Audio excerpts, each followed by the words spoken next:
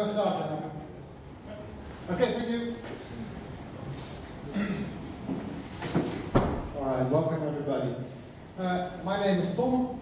This is Fabian, and also sitting here is Akko. Akko will be joining us for a short moment as well in the presentation. We're going to talk about Drupal, and we're going to talk about Office 365 today. The thing is, we made an integration with Office 365 from a Drupal perspective, so we joined them together, and that's what this presentation is all about. We have a short introduction by Sim, the company which has a large share in this in developing this module. We're going to have an introduction as well about Microsoft and Office 365. And especially the graphic API, which is used in the integration.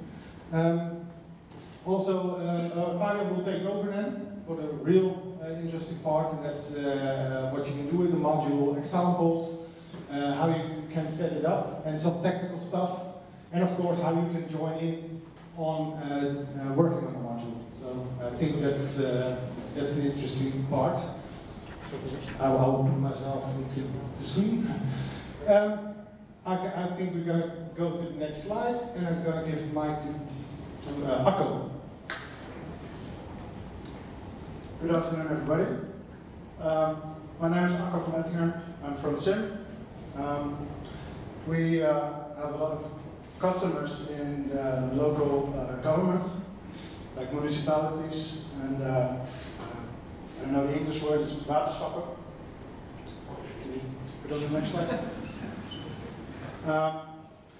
And we have a collaboration with Open Social for our product Sim Open Social, which we use for intranet implementations.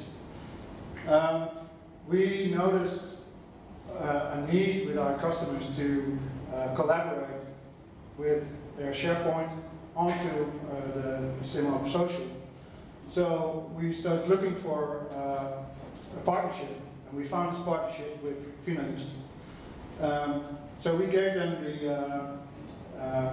the assignment to make this module for our clients, and then also share it with the community.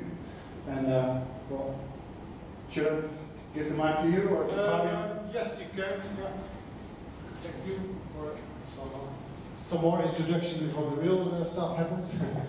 Because why integrating with Office 365? Well, we think Drupal is all about together.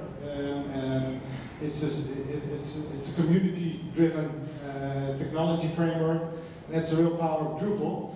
But in our daily work, we also have a lot of tooling, which can handle a lot of different situations which are interesting to integrate with. So we really believe in the integration part of Drupal. So the real power of Drupal comes to life when you integrate with other stuff. So when you look at Drupal, Drupal is a framework that serves well as a social internet or community platform. Open Social, for instance, is really a community platform. And we deliver a digital workspace as well for our customers, which has a lot of social functionality, like liking and sharing, which you can find in an internet-like environment, and you can build it really well with Drupal. Together, combined with a framework like, tooling software like Office 365, it is possible to have stuff like video conferencing, chat, and comments. Of course, you can try to have video conferencing really inside Drupal, but it's not easy. You know, you probably need a large server environment to have the data traffic served well. So we think that you can better look at combining the two, and that's what we did with a module. I need to mention, I need to mention that's the below line here.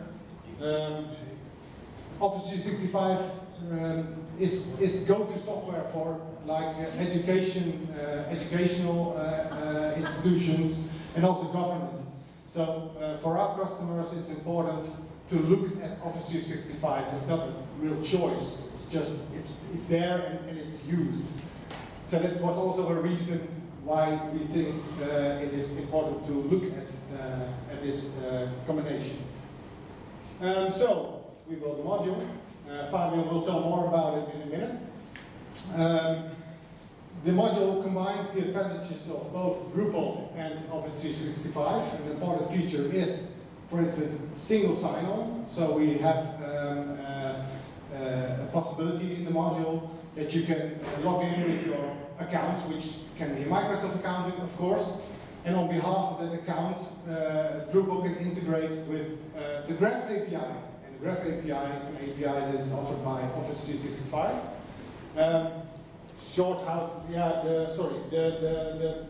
The scheme you have there on the left bottom tells a simplified version of the process. So we have users, they log into Azure single sign-on, and from that point the Office 365 module will take over and integrate with the Graph API, so vice versa communication starts from there. On behalf of your account, which you have in Microsoft. So when we look at the Graph API, the Graph API of Microsoft is a really powerful API that has all the data that is stored in your subscription.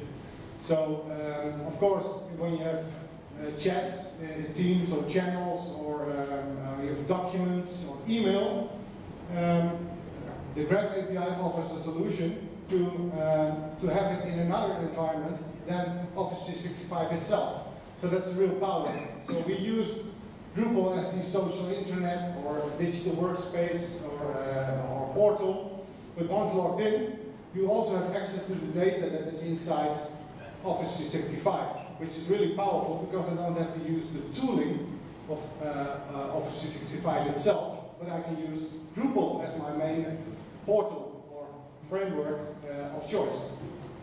So that is where Fabian will take over. He has lots of examples and especially use cases and some technical stuff on how to do it when using this module.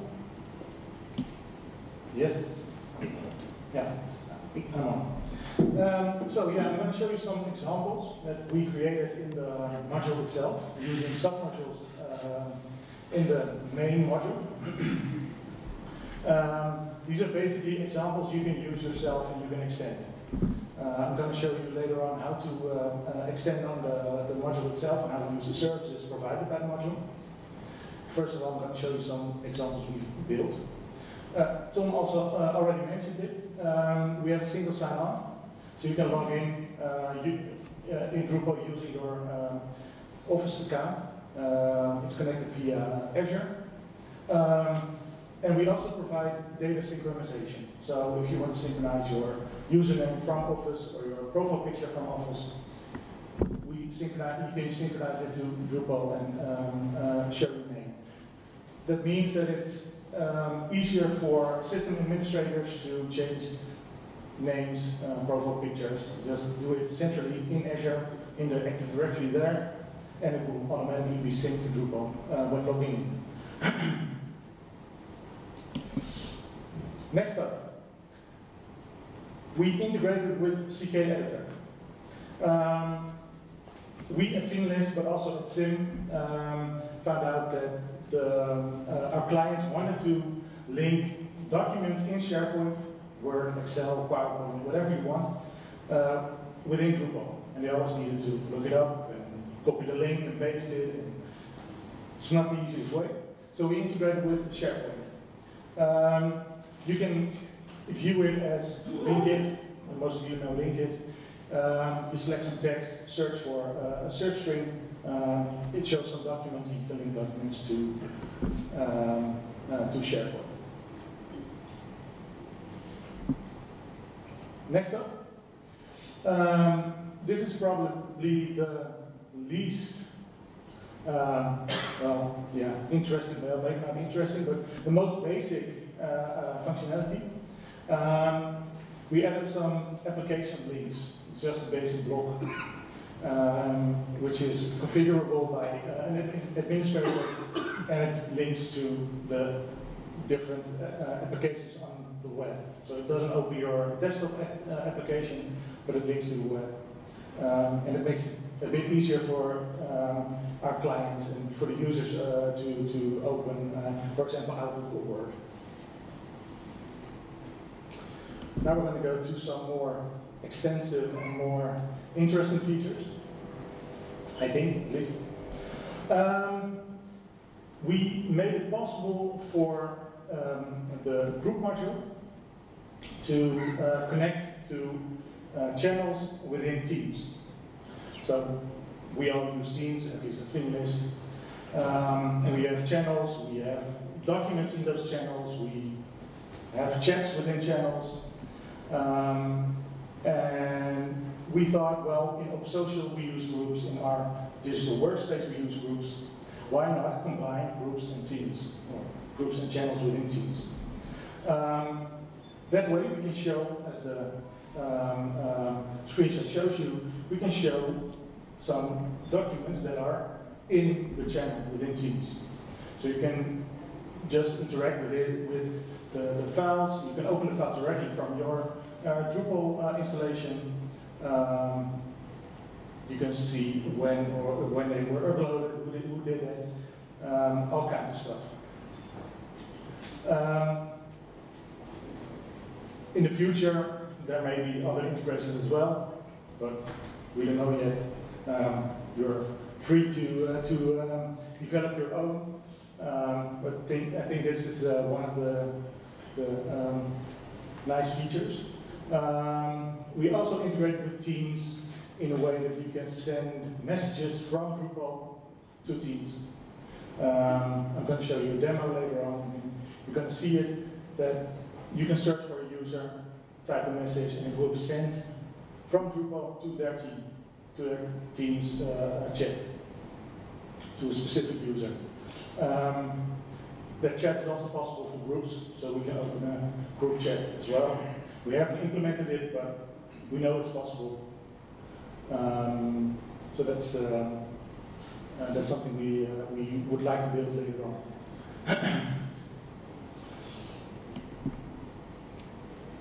Another cool thing is the Outlook calendar. In our digital workspace, we show our calendar for in this case, the upcoming 5 appointments. We show them in a block in Drupal. When you click the link, it opens the event in Outlook. There's already a direct link to the MS Teams meeting, so you can open the meeting in Teams automatically. Yeah, this is just a cool feature, we think. Another one that's connected to the Outlook calendar is that when you create events from within Drupal, it can automatically create a feature, is the mails. We created 2 basic blocks for now. A block with unread mails and a block with just the latest recent mails. This is just a basic feature of what you can do with Outlook integration. There are a lot of ideas we already have, but haven't implemented yet. And there's more. You can search for contacts, you can search for files in SharePoint. So it's fully integrated. When you open a file that you search for, it opens in SharePoint, it doesn't open in Drupal, because we don't want to rebuild Word or Excel or those apps. It's a bit too much work.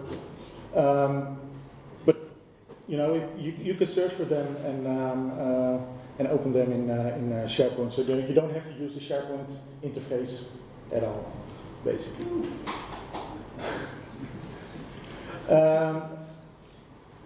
There's also a SharePoint field which does the same as the CK editor, except it's a field you can add to a content type. You can search for a file and have it linked to the file in SharePoint. And there's more, a lot of small things that we're not going to mention because of time. I'm going to do a demo. I've tested this, so hopefully it works. It's always the same thing with a demo, right? Yeah, it always breaks. Well, not always, hopefully. So we have the link, login with Microsoft Office. In this browser, I'm already logged in Office itself, so I'm not going to show you that I log in into Office itself, because I think you already know how that looks. We click login with Microsoft Office. It logs us in. It shows my picture. That's my profile picture. I updated in Teams, and it gets synced to Drupal. It has my name, my email address. As you can see, we have my upcoming appointments. Those are all kinds of sessions and refinements and stuff. You can see that there are people invited in the session. So in this case, it's Tom next to me and Wouter, who's in the room. You can join a Teams meeting. I'll show you that. When you click, it opens the calendar itself. It opens the item. But we can also join the Teams meeting, and it will open Teams.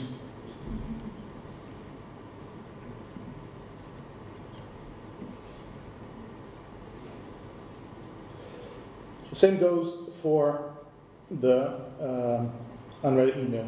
As you can see, I have 4 unread emails. I have some recent mails. When you click on an item, it opens the mail and it shows the mail.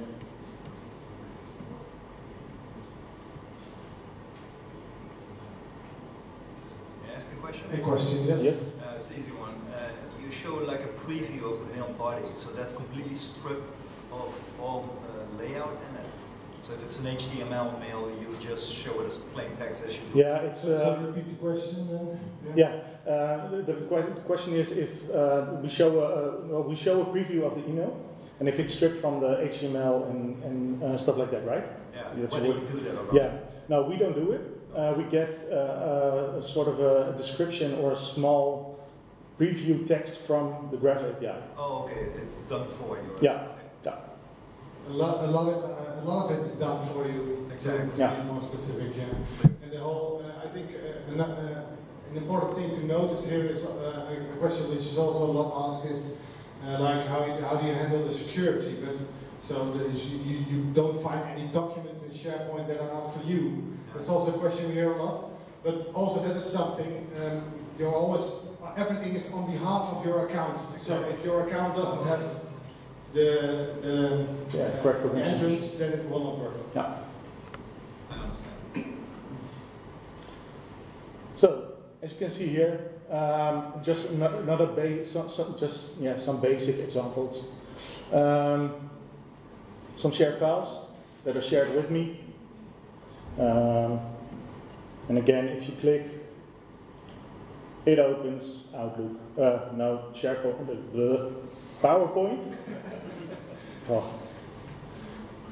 a lot of points and shares and no, it opens PowerPoint in this case. So that's fully integrated. Again with the recent files. And here are the application links, and these open Word online, where you can create new documents or open existing documents.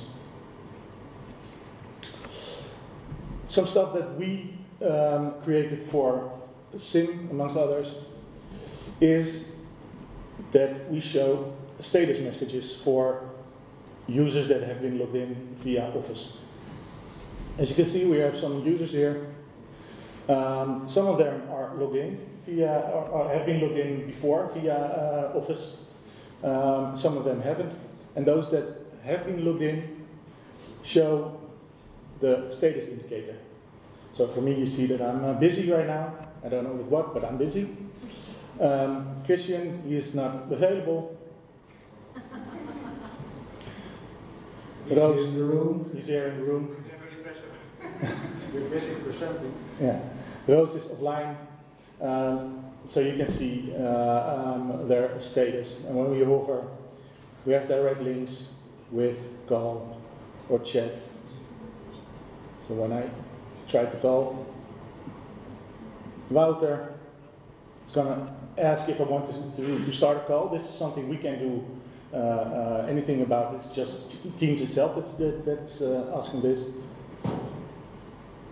Well, we're muted, so it doesn't work, but he's going to get a call. He's picking up the phone right now. This is something that's not having a bit of a... Yeah, my beard. This is something we have built. It's not part of the module, but it's a functionality you can build yourself or let us build it. Just give you some pointers. Something that is part of the module is what I said, the message via Teams. This is a real basic functionality right now. It's just to show that it's functionality that can be used, it can be created. We can search again for Wouter. Let's give him the test message. Send.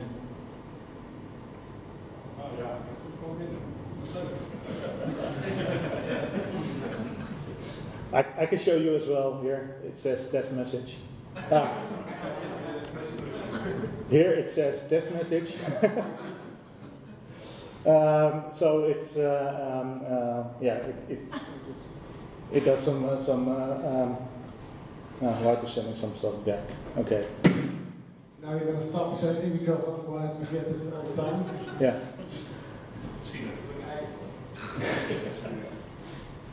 Oh. Ah, okay. It's a nice picture. Like I said, group integration. When we edit a group, then it takes some time because it's a demo. As always.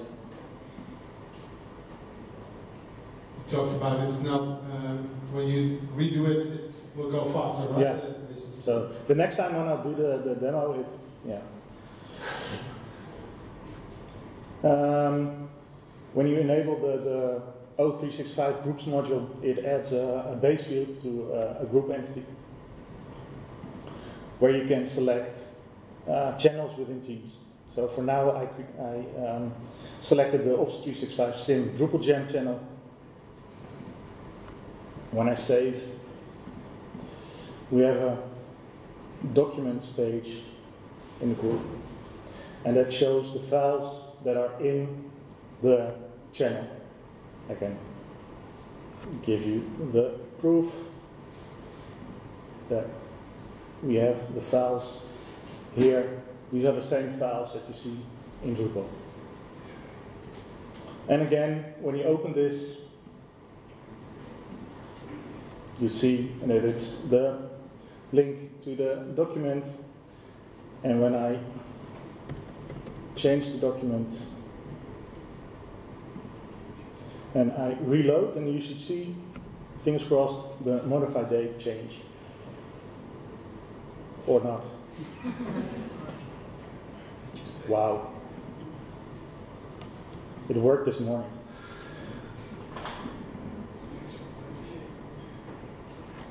It should work. Trust me. It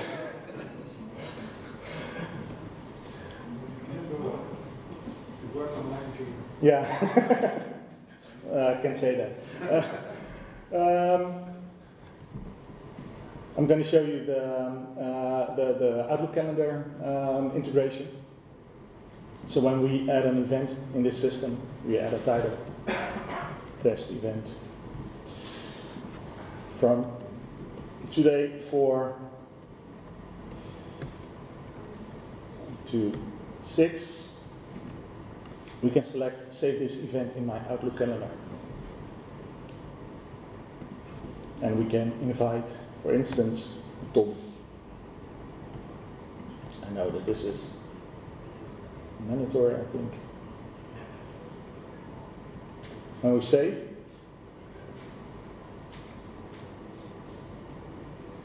it's created, and it shows a message that the event has been created in my Outlook calendar.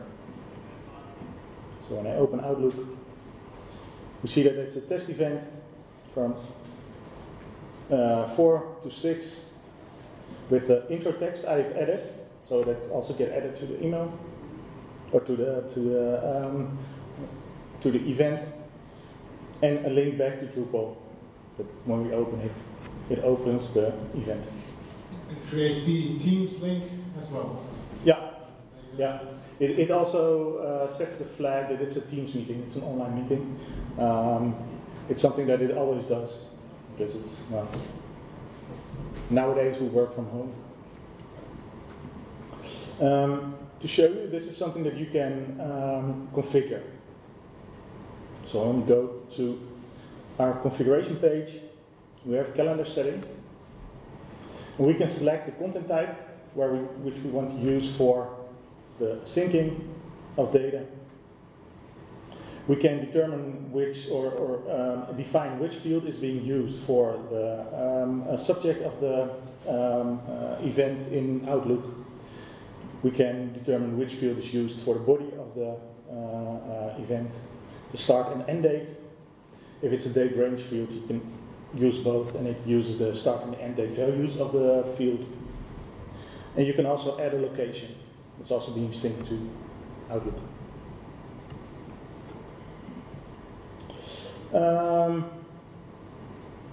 I think that was it for the demo. Or do you want to show anything else? No.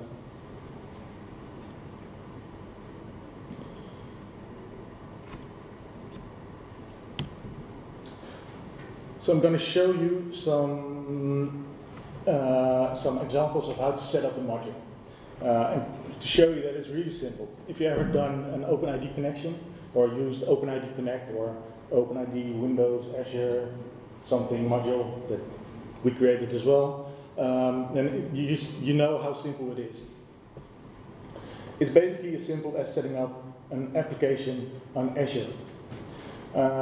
We always need this Azure app to be able to connect, because it defines the client ID, client secret, tenant ID, and also the permissions the Drupal has on the Graph API. Maybe a good thing to add here is this is basically something the system administrator of a company can handle.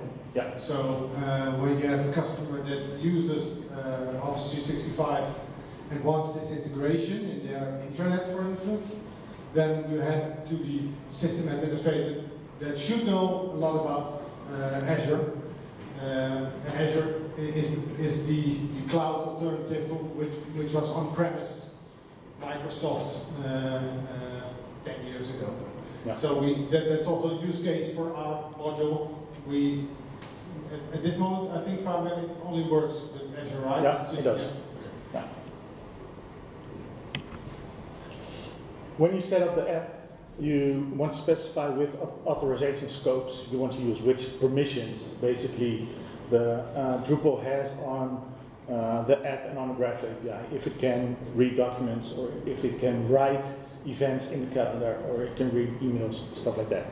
To help you with that, the module has implemented a hook, which is used by all submodules, where you can specify which scopes, as they are called, are used in that module. For instance, for logging in, you have the user.read scope, or and the OpenID and I think profile scope. For Outlook, you have the email.read scope. In Drupal itself, we have a page with the authorization scopes that are implemented in modules that are enabled. So it's really easy, just open that page on Drupal, click the checkboxes in the Azure app, corresponding checkboxes in the Azure app, save, and then you should have the right permissions. It's just a helpful tool to help you set up the Azure app. because otherwise you have like 200-300 different scopes and you don't know which one to enable. And when you've set it up, this is basically the only configuration you need to do. You can skip the last 2 lines because it's in the config form, but the first 3 lines are the lines where you set up the tenant ID, the client ID, and the client secret. Those are used to connect to the Graph API, and that are used to to use the correct app in Azure. When do you put these lines? In your settings PHP. It's that easy. Just copy and paste into the settings PHP, and that's it. We chose not to add these values in the database for security reasons. You don't want a combination of tenant ID, client secret in your database. That's what we thought, at least.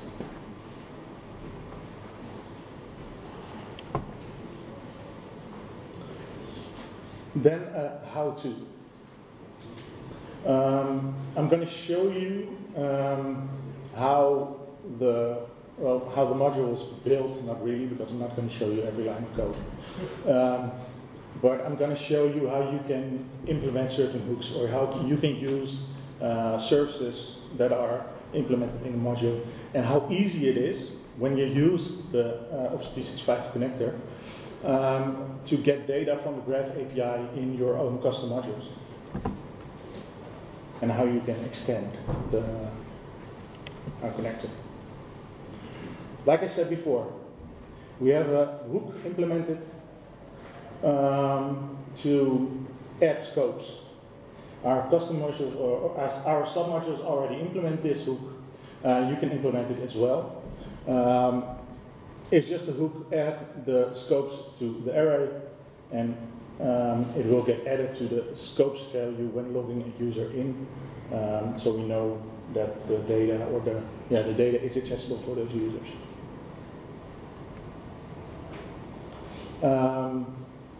This way you can add, a lot of more authorization scopes for your custom applications. I'd recommend not to use it over heavily, because you don't want a lot of authorization scopes added, just for safety reasons. And then the real nice part, this is basically it if you want to get data about your own user.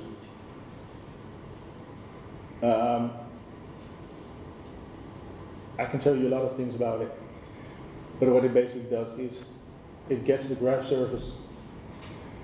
You just say get graph data with an endpoint. All these endpoints are documented by Microsoft itself. So you can just check the Microsoft documentation about the Graph API. Just add the endpoint, and you have the data. It's this easy, just 3 lines of code to show the display name, the username of the person logged in.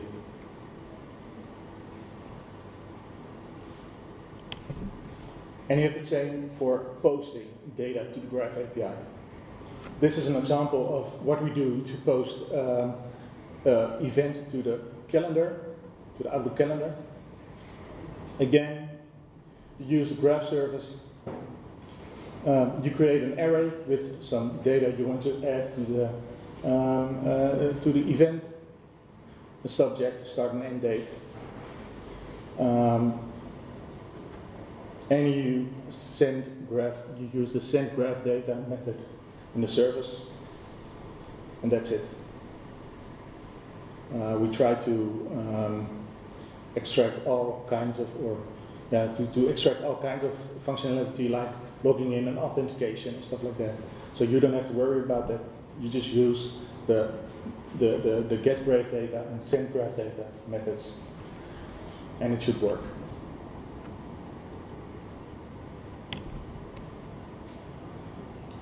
An important thing, where you can download it. Please download it, test it, try it.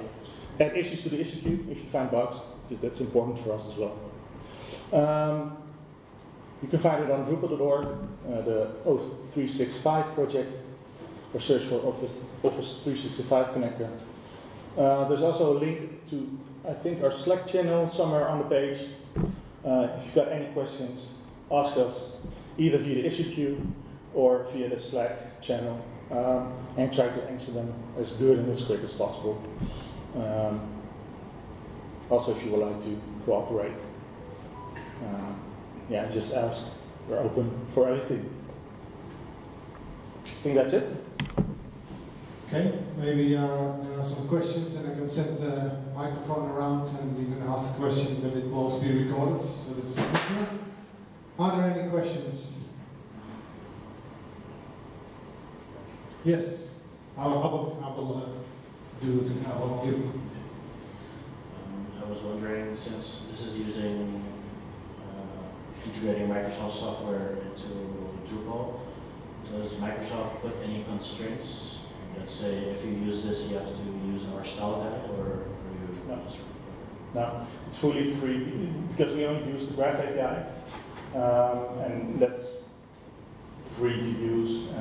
There are no constrictions about using Fluent UI, for instance. It's that's the UI they use. But now you can just freely use it. That's it, as long as you pay for the Office 365 subscriptions. Yes, I see 2 more questions. I will go to you. Hi, great work there. Thanks for contributing that. I have a question about the account. So you need to be logged in as a user to be able to use it. It's not possible to have the Drupal logged in and use another authentication system for the Drupal users? No, because every request we do to the Graph API is based on a user.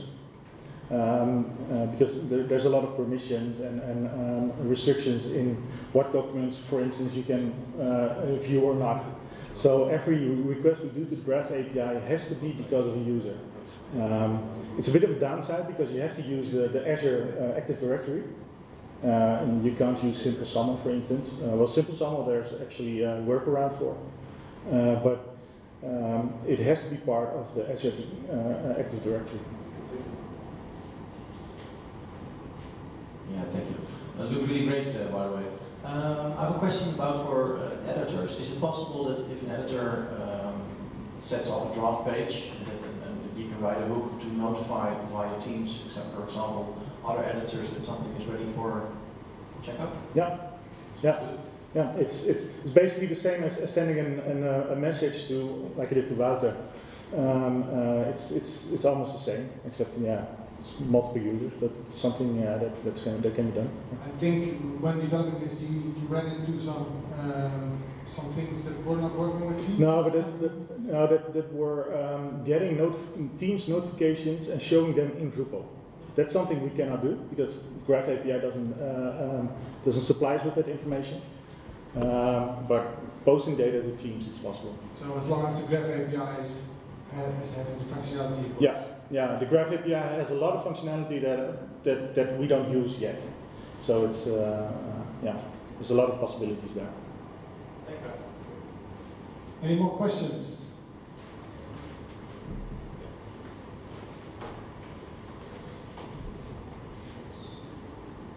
Hello. I have a question about use cases. So in our office we also use Office, of course. And I guess we could build some kind of cool dashboard just as you did.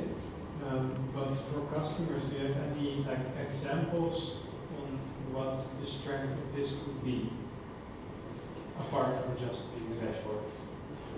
Well, it's basically some stuff that I already showed you, like the status, like you know when colleagues are in the office or not.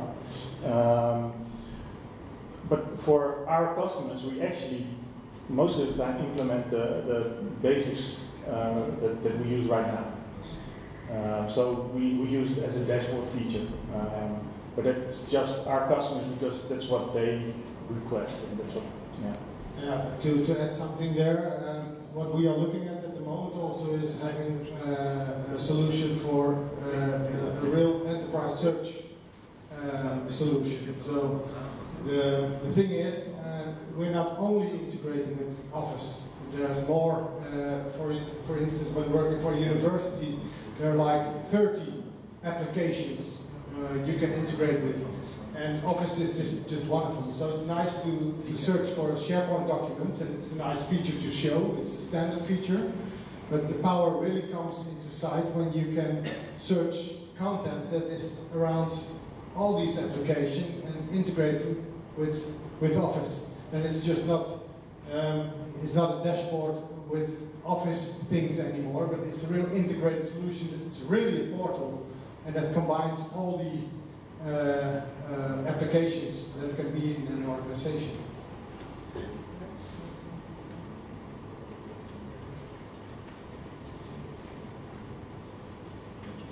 Just a follow-up. I haven't looked at the Azure scopes yet, the security scopes, but that would mean basically it would be possible to get information about your running virtual machines on Azure? Sorry, again? Information on running virtual machines you have, or any other services you might have inside Azure? As long as it's available in Graph API, then you can get those data. Oh, that's interesting. Yeah. I know the Graph API does expose some data that is accessible via the Azure interface as well. So I think that it's possible to get that data. Yeah. Okay, so that was the last question then. And feel free to ask Fabian any more questions about it. Maybe he can show you something, and we're around all day. Yeah. So, yeah. And otherwise, use Slack. I'm on Slack.